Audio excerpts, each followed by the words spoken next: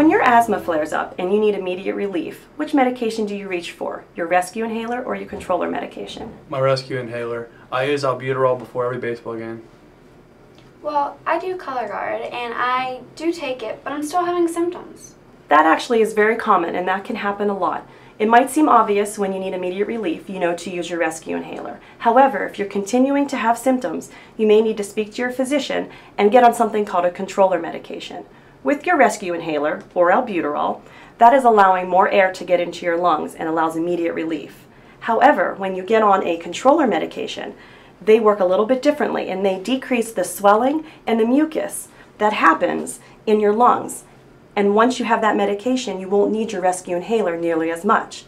If you have further questions on those medications, you can always talk to your pharmacist when you pick up your prescription, or contact Breathe Pennsylvania and ask for a student asthma kit. You'll get a peak flow meter and a chamber, and that way you'll know exactly how to use all of your medications. Remember, if your symptoms persist, talk with your physician about a controller medication. Controller medication decreases the swelling and mucus that occurs in your lungs. If you have additional questions, contact your physician or pharmacist.